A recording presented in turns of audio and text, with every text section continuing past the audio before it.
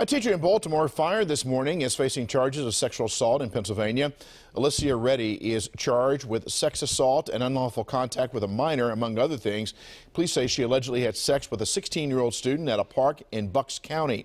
The student went to Pennington School in New Jersey, where Reddy taught. The crime is believed to have occurred this past spring. Reddy was most recently teaching at St. Paul's School for Girls in Brooklynville until she was fired.